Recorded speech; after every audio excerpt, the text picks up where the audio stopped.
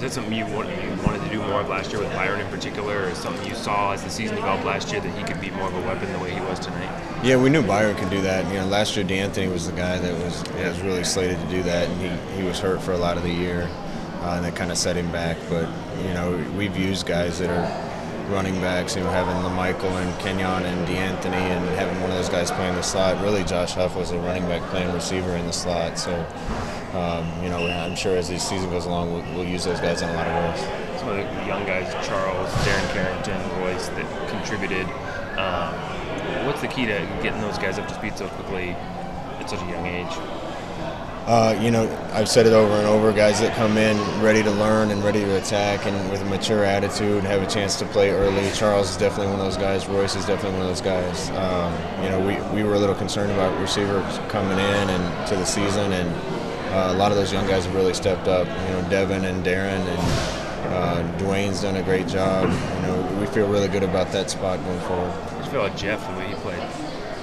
I was pleased with Jeff. I just saw the stats. He was 11 and 12. Thought he managed the game really well. Anytime he's in the game, we're going to have a lot of talent around him. So he doesn't have to be Marcus Mariota and make a million plays with his legs. Just has to manage the game and get the ball in the right spot. Thank you.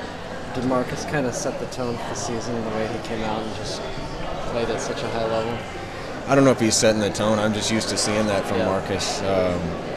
It's great as a coordinator to be a call about anything and have Marcus make it work. And I thought he did some really good things tonight, but it's things that we've seen all of fall camp. Review the tight ends at all. It looked like all those guys got fairly equal time. Farrell had some nice plays. It was such a question mark coming into this week. I just wasn't sure what your general review was now.